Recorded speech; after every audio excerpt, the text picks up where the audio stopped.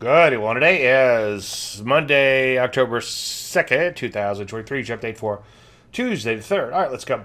Well, as far as setups, I like the CCJ. It's a uranium. Uranium got hit pretty hard today, but it's started to produce some TKO type of moves, some pullbacks, etc. This should just be a pullback in here. ELF is still a possible setup. Obviously, we'll take a look at that in just 1 second. Not a whole lot to talk about in the portfolio. We'll get there too.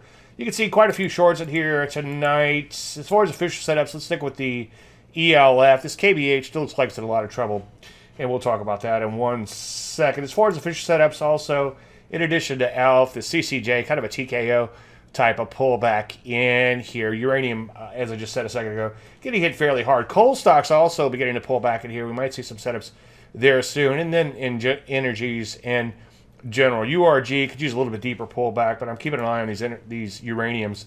Obviously, this one looks a little bit better than the URG. For now, official setup would be CCJ in uranium. Kind of a low HV for uranium, kind of surprising there. Let's take a look at the Landry list, and once again, ELF, still an official setup in here. I'm sorry, let's take a look at the portfolio.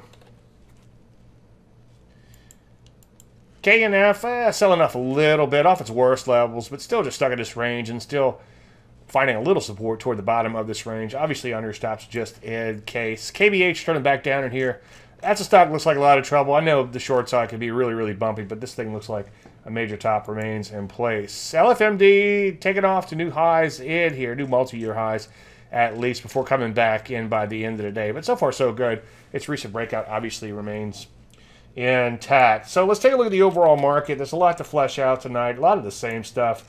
Let's take a look at the P's first, and then let's do some drilling down. In fact, I want to talk a little bit about quite a few of these areas in here. First of all, S&P 500 actually ended up a smidge on the day, but that doesn't really tell the whole story. There was a lot of areas that got really whacked in here, so that's kind of the theme for tonight. Dollar pretty strong in here, banging out some new highs with some vigor. I guess we're the dog with least fleas. Let's take a look at bonds. Bonds, banging out new lows in here with a little bit of vigor. As you know, we recently took out these major lows, and this is just not a pretty sight. I hate to really see that happening. Let's take a look at the NASDAQ. NASDAQ Composite, a little bit of a bounce there. Better than the poke in the eye, up a little more than 0.5%.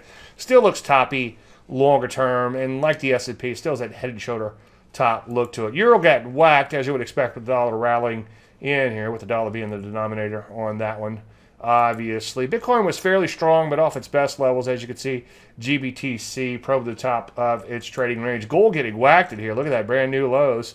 Despite what they say on the radio, doesn't look like you need to rush out and buy gold anytime soon. Take a look at the Rusty.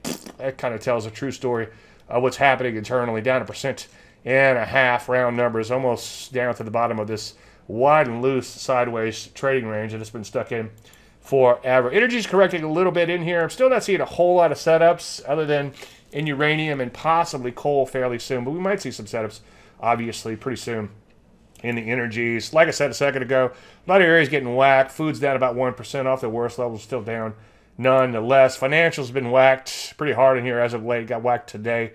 As you can see, so far, it looks like a kind of a head and shoulder type of top remains in place there. Real estate begging out new lows, probably helped along by bonds, which are looking pretty ugly, which reminds me, I wanted to show you also utilities real quick. It's not an area we look at a whole lot until it's imploding like this or taking off, but not very pretty action happening there. Semiconductors, kind of Flatsville in here, up a little bit on the day, but still looks like a top remains in place there. Software looking questionable at best too, kind of a head and shoulders, bigger picture top in the works there. So the list kind of goes on and on. I don't want to bore you too much, but I do want to show you that a lot of these areas, look at M&C, continuing to break down here, down 1.25% today. Manufacturing not looking so pretty either, down about 1% today. So as I was going through all my stocks tonight, all the sectors and all, just seeing a lot of carnage out there, which is kind of interesting with the S&P actually up a smidge on the day. Look at the biotech, down 1.25%, banging out new lows with vigor off its worst levels, but it's been in a pretty serious slide as of late. So you get the idea. The list goes on and on. Defense, none of those areas hit fairly hard in here. Big top remains in place there. Manufacturing would be yet another one getting hit fairly hard. Has support down below, but I wouldn't get too excited about it just because it has some support. So the indices, sans the rusty, I suppose, kind of mask what happened internally today. So it was a fairly ugly day.